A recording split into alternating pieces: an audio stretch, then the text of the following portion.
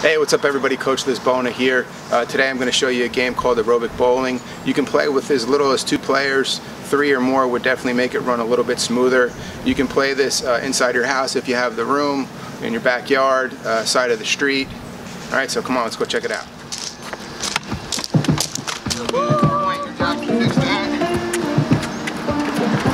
1 point for Danny. No points. Danny, your job is to get the ball.